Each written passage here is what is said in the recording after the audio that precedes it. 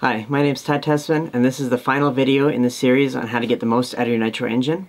And this video will be about post-race care, of how I take care of my engine after the race, what I do right after I stop the engine.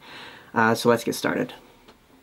So one of the most important things you want to do after you stop the engine, whether it be after a qualifier or a race or a practice session, is you want to turn the flywheel to get the piston at the bottom. You can kind of feel it go both ways till it gets tight and go somewhere in the middle. If you don't do that and the piston is at the top dead center and it cools like that, it'll shrink the sleeve around the piston, which can cause damage to the piston and sleeve and reduce engine life. Another thing I like to do is use after oil in my engines after a race weekend or practice day. It's especially important when you're running in places with high humidity. Your engine's an expensive part of your program, and to take care of it with some engine after oil, I like to use the hoodie stuff. Really isn't that expensive, and it's going to ensure your engine life is longer. It's going to give your bearings, make them rust-free, your crankshaft rust-free.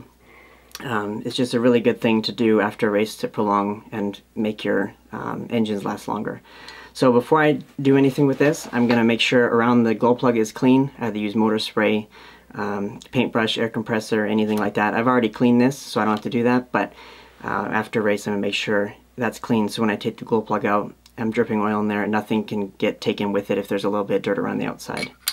So I'm going to break the glow plug loose, and I'm going to use a generous amount of after oil in here because it's inexpensive and you want to make sure the engine, everything's coated good.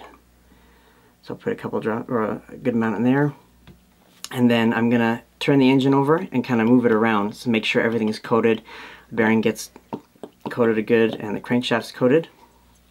And then put the glow plug back in,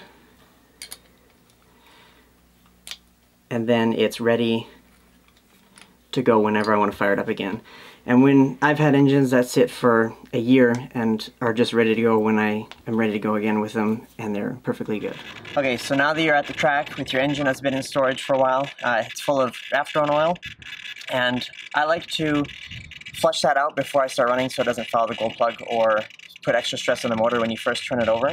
So my engine's been heating now. How I'm going to do that is I'm going to take the glow plug out and then plug the pipe with the throttle full on the radio so it can have fuel flushing through the engine, and then the glow plug being out, it's going to let it come out the top. I'm going to have a piece of paper towel there to catch it, and that'll flush all the after oil out, and then when you put your glow plug back in, you'll be able to start it up.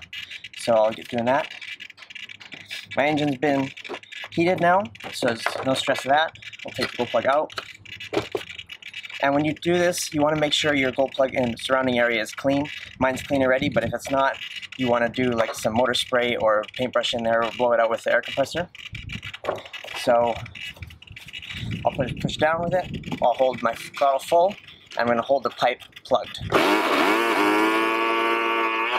hear it. Kind of sounded weird because it usually has the glow plug in it, but it's all open, so there's the paper towels to catch the extra fuel that comes out, but you hear it flushing through, and now it's ready to put the glow plug back in and start it up.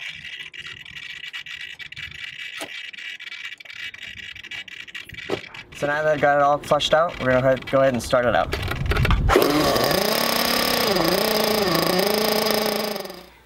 Nitro engines can be tricky to run successfully, but if you follow the videos in this series, it should give you a better time at the track, a better success rate, and more fun racing your RC car. Hopefully you guys enjoyed the video, and thanks for watching.